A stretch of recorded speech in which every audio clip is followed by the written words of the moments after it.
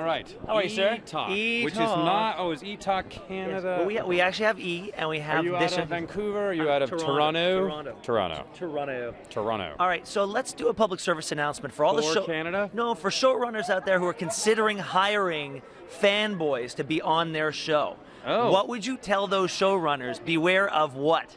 Canadian crews. Because as everyone knows, they're terrifying people to be around because all they do is wear cargo shorts, and it'll be 35 degrees out, not Celsius, Fahrenheit, the real way to gauge temperature. And they don't seem to react to cold at all. No, they don't. I was there, and I was like, you're wearing shorts again today? It's snowing. And they're like, yeah, Joel, it's fine. Oh, yeah, I'm going to Nanaimo tomorrow, eh? So, yeah, my mom's half Canadian. She's born in New Westminster, so I can say these things. There's a lot of Canadian connections in this cast, I'm noticing. Yes. Well, it's very close to America. And I was just there, up at Whistler.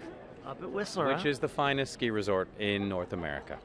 I don't think I have to ask you anything else. As long as I get free lift tickets now, then I'll be very happy. No, how do you get people? You trick Chris Carter into hiring you. I don't think there's not many shows that I'm a fan of.